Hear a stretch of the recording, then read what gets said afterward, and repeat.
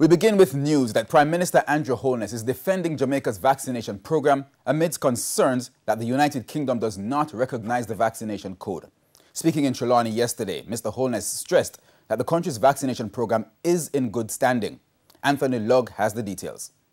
Prime Minister Andrew Holness in Trelawney, his aim to spread the word about the importance of the COVID-19 vaccine.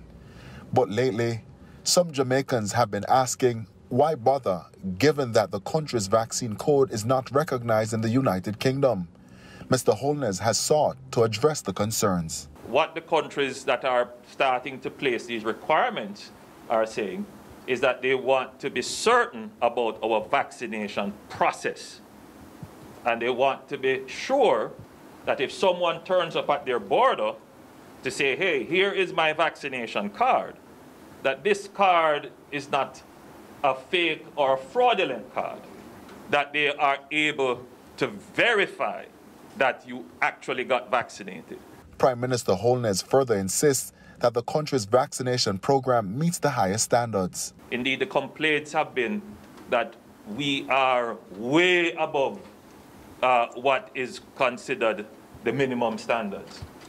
So we track everyone who has taken the vaccine in the sense of we know the vial from which you got the vaccine, the batch number, the date you took the vaccine, the date you should take your second shot.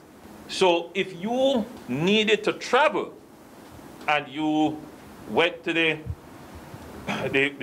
you arrived into the foreign country and you presented your card, we will develop the appropriate system to ensure that there is the ability to validate that card.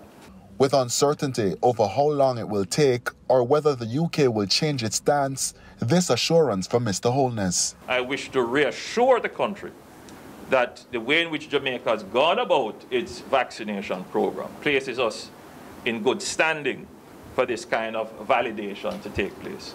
Anthony Lugg, TVJ News.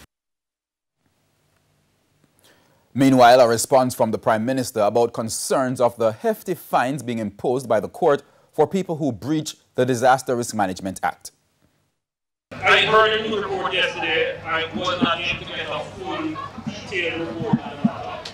Obviously, the courts have, from what I've heard, the courts have put out a statement to say that what has been circulated in social media is not so.